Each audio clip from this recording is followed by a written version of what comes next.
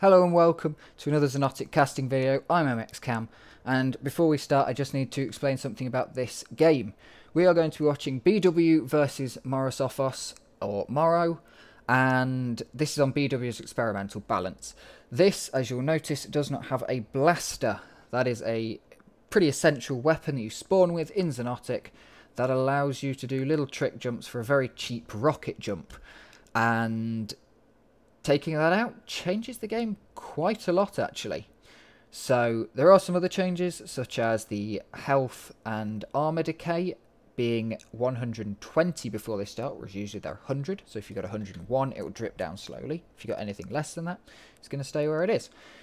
So we're going to watch this experimental balance. We'll see what happens. There are a few more changes, but that is the general ones for this video that are sort of important to the game for your knowledge of why this seems probably quite a bit different to a normal game.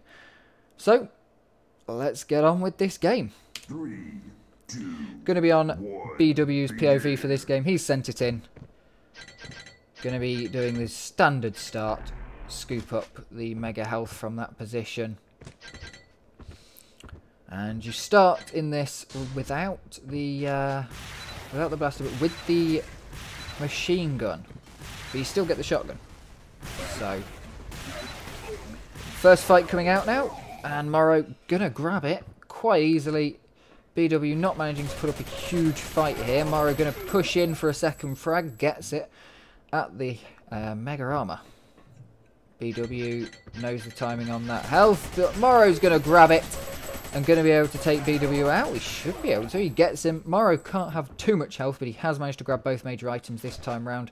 Delaying it didn't quite work for BW. He was probably expecting that first frag, but indeed the disrespect right there. Missing that first shot, missing that second one. Boom on the third. Moro takes an early 4-frag lead with 1 minute into this game, and 5 frags it is. This is quite a slamming coming out from Moro right now. But we'll see where BW can manage to bring back a few frags. Going to be waiting around, trying to pick up some weapons. That's where he was at the last fights. He's lost 5 frags due to basically just not having the weapons. The first fight didn't have a weapon to fight with. Moro did. And that is extremely important in this game. BW, though, just cannot hit quite the shots that he needs to. Missing again and going 6 frags down. Moro now with a big lead and a big control over the map. BW's going to need to do something. Moro coming up behind. Hits 1 shot. BW manages to get a good amount of damage. He's going to get the second rocket just as he goes down. But that's got to be off-putting. He's 7 frags down. It's 2 minutes into the game. It's definitely bring-backable. Obviously, you've still got 8 minutes. So BW could just do this and end up on like 28 frags. Just do exactly what Moro's done to him and end up on 28 frags to 7. But Moro going to continue getting fragged. An unfortunate spawn there for BW. Going to be right next to Moro as he comes out the teleporter, because those two are a teleporter on this map. And now hunting for anything he can get his hands on, I think, BW.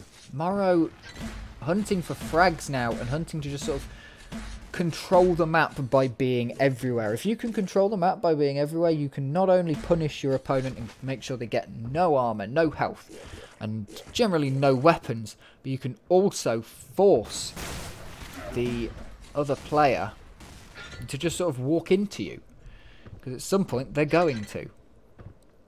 A good shot there from BW. He gets 2, but Moro gonna grab the armor and get the kill. Coming through the teleporter at just the wrong time. That must be a bit tilting for BW. And now scooping up a little bit of health. Has the vortex.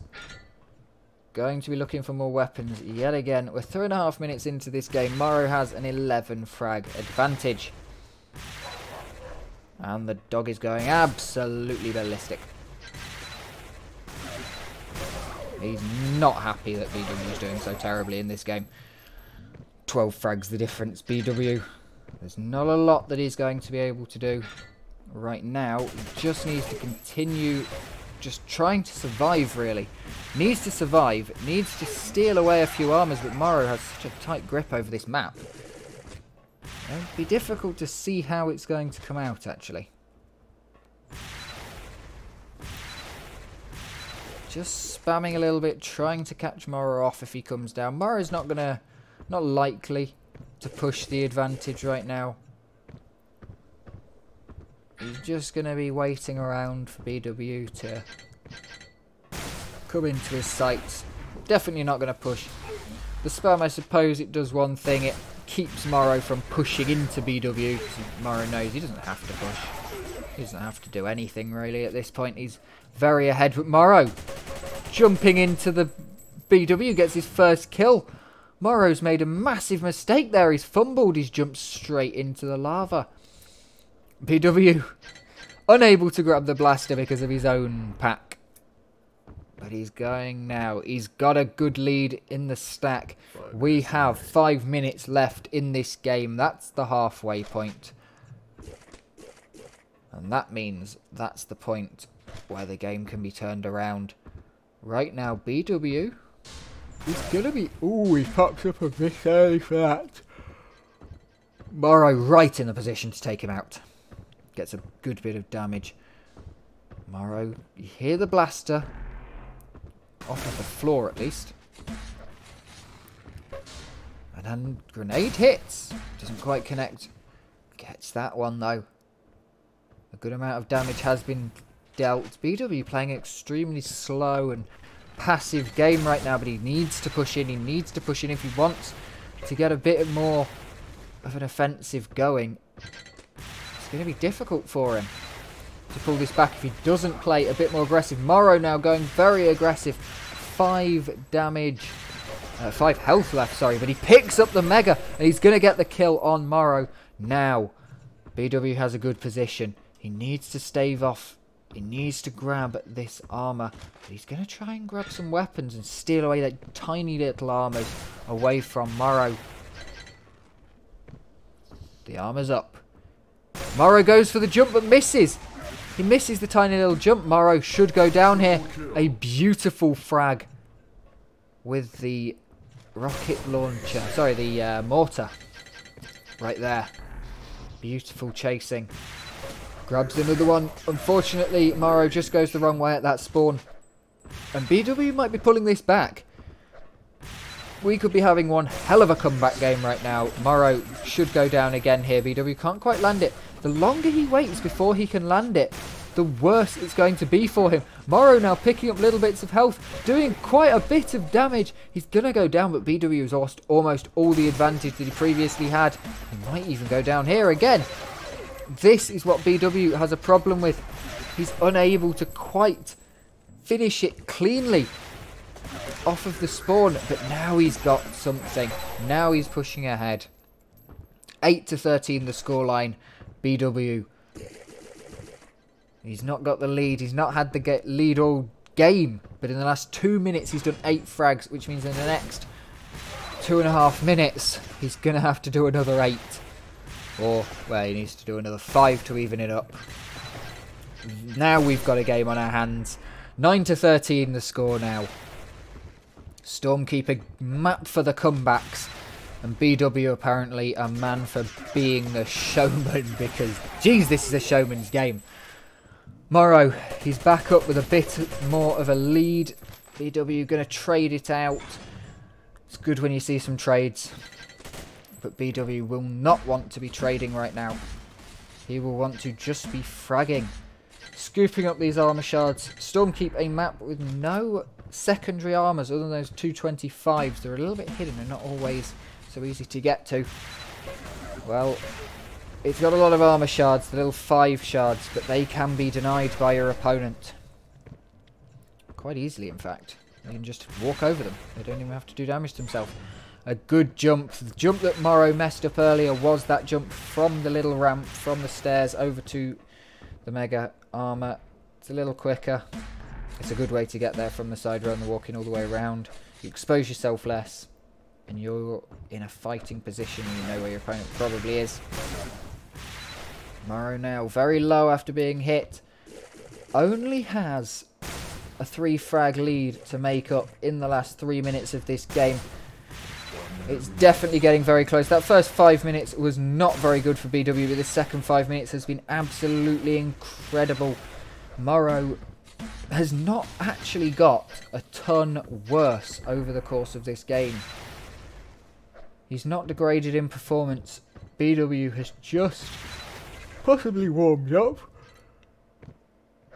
But most likely BW has just popped off. 30 seconds. He needs to get 3 frags. 10 frags a second. He gets the first one. He needs 2 frags. It's still 30 seconds, actually. Needs a frag every 15 seconds. Now he needs a frag every 10 seconds. Is he going to get this one? Drops into the lava. Going to have to scoot back around. He's going to wait for the item. Gets a beautiful rail. 1 frag. 15 seconds left. 10 now.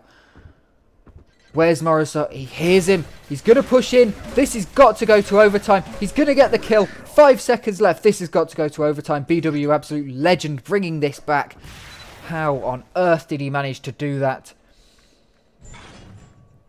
120 seconds added to the timer now.